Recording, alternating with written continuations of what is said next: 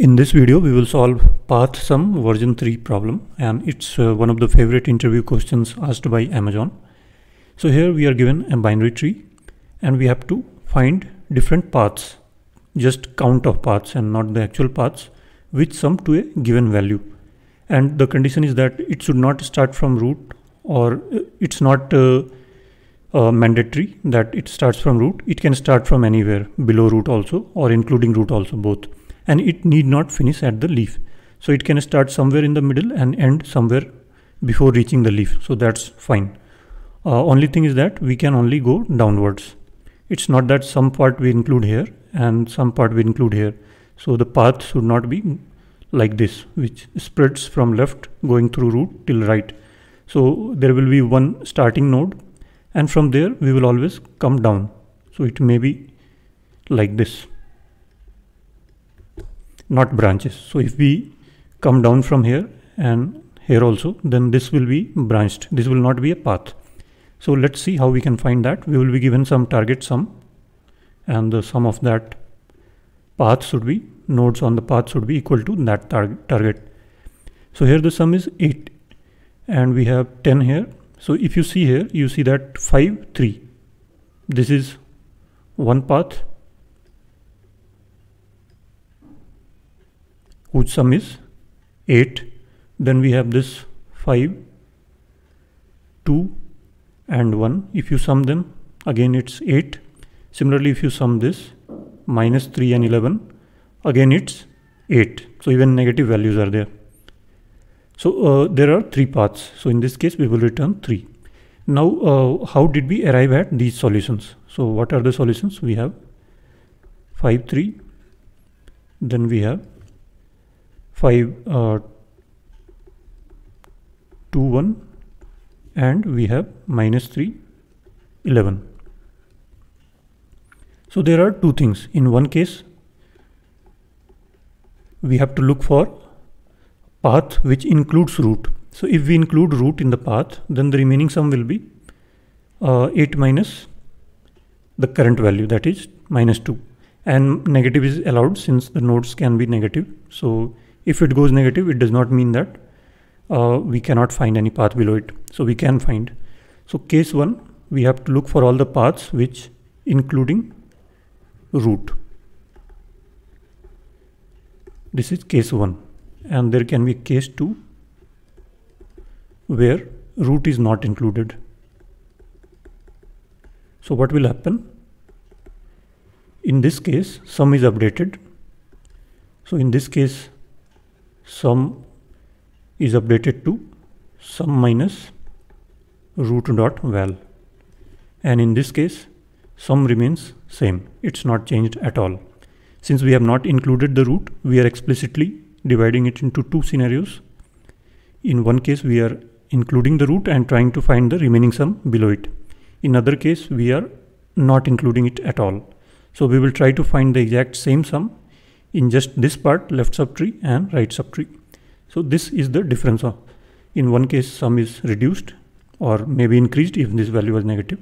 In other case, it remains same. So we need a way to distinguish between these two sums.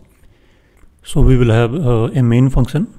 Let's call it path sum, and it takes root and sum.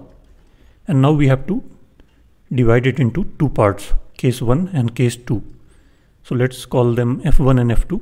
In one case, we will pass the sum.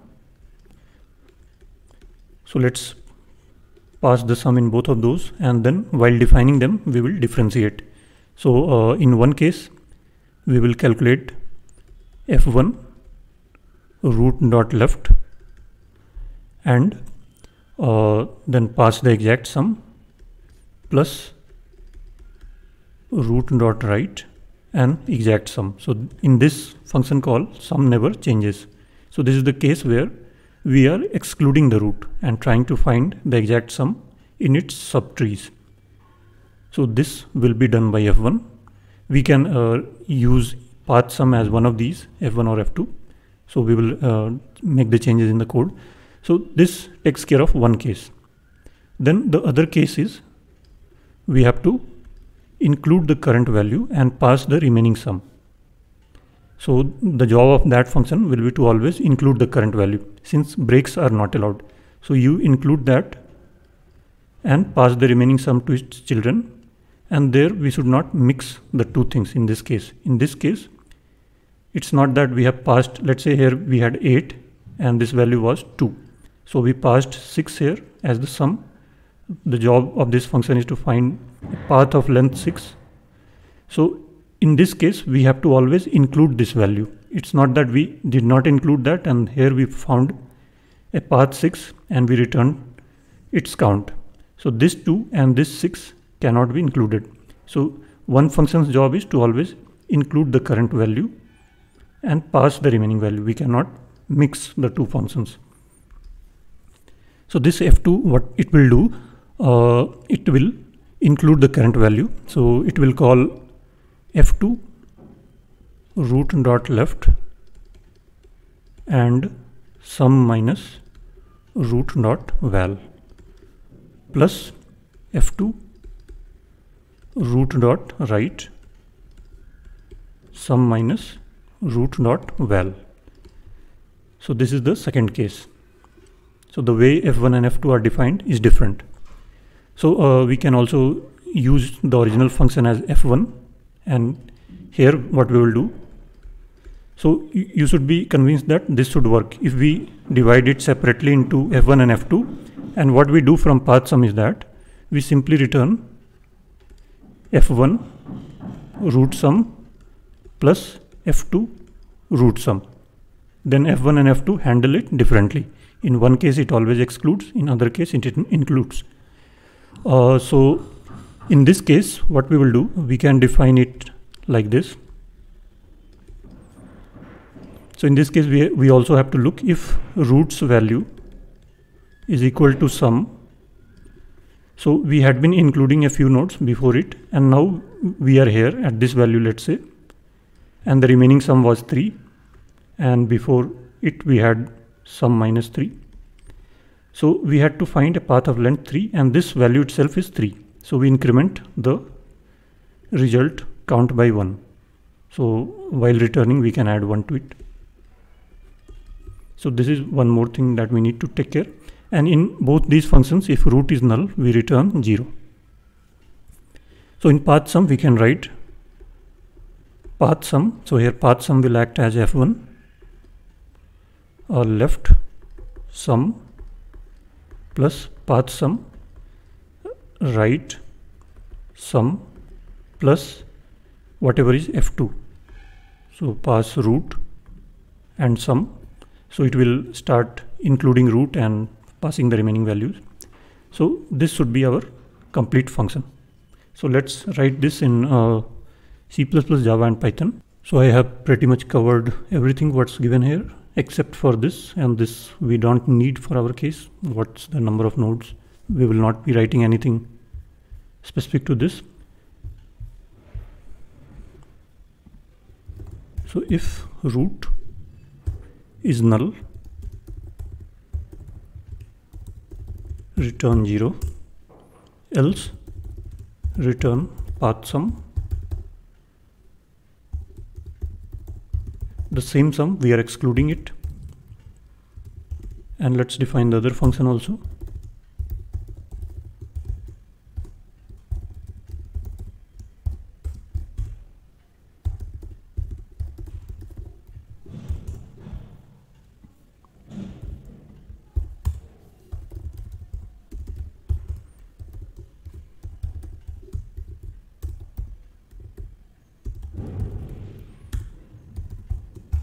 So if this is the function where we are always including the current value and then proceeding below. So if at any node we reach a node where the required sum below it, including the current node, is same as sum, then we increment the result. Else we add to the result. So we have not reached the sum. So whether we have reached the sum or not, if we have already reached the sum, then we will pass 0 below it. Since 0 is also possible, there can be positive and negative. So we just increment root left and sum minus root val, and the same thing for right.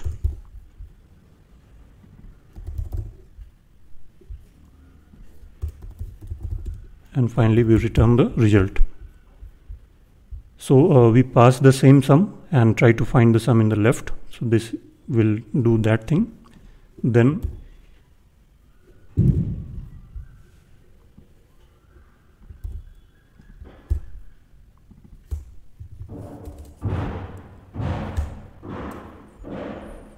this function takes care of including the root and everything below it, and then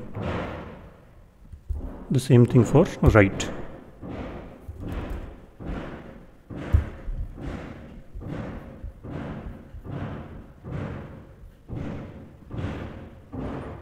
And the solution is accepted. And we are right here. So we are right here in the top zone. If you try a few times, I'm pretty sure you can reach the top also. So let's write this in Java.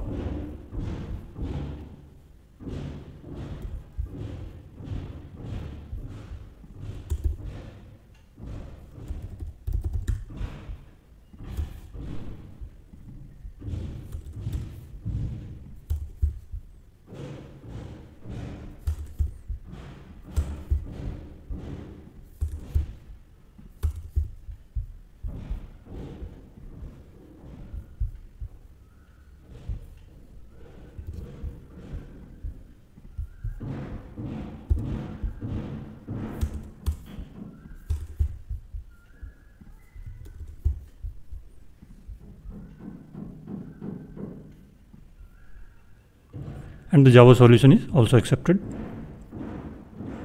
And here we are slightly around this peak. So there are a few distributions and we are in this distribution. Now let's write this in Python.